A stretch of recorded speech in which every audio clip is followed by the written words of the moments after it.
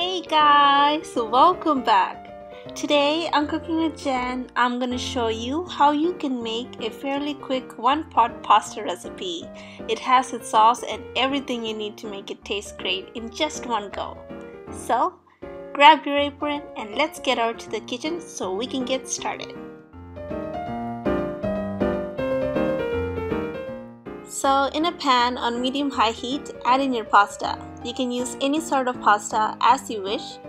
Add in some cherry tomatoes. They are cut in half. You can use regular tomatoes and cut them in quarters. Some very finely sliced garlic and onions.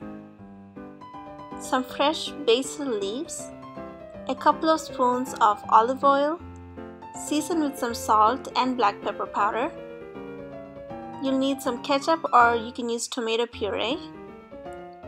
Some dry red chili flakes, add in as much as you need, and a little bit of onion powder. Then add in your water, just enough to cover the pasta beneath, and set your timer to 20 minutes. Then stir it around every couple of minutes so that you'll be sure that no pasta will be sticking to each other and they'll be cooked evenly.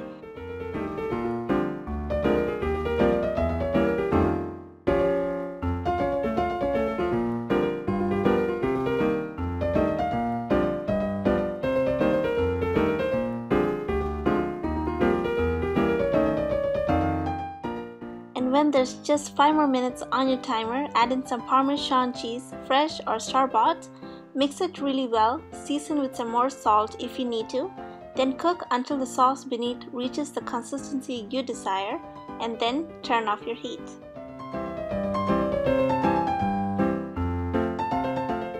And there we have it, easy tomato basil pasta and its sauce is now ready to serve. Serve it while it's still hot with some parsley and Parmesan cheese right on the top.